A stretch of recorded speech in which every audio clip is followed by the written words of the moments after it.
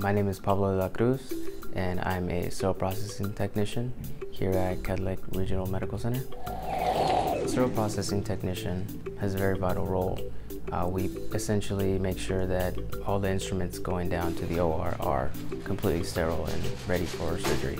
The sterile processing role is so important because without this whole process that we go through, the surgeons aren't able to perform the surgeries on the patients. Some of the factors that lead to success here would be paying attention to detail in the jobs you're doing, as well as being able to communicate with your peers so that you know that everything's being tracked throughout the entire process.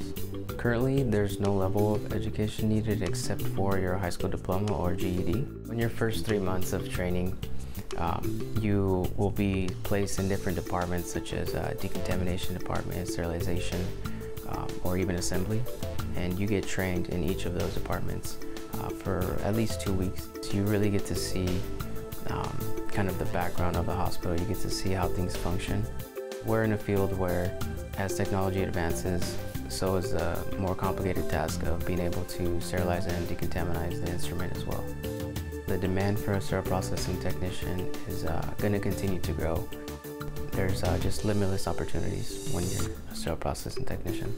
Learn more about careers and career paths at careerexplorenw.org.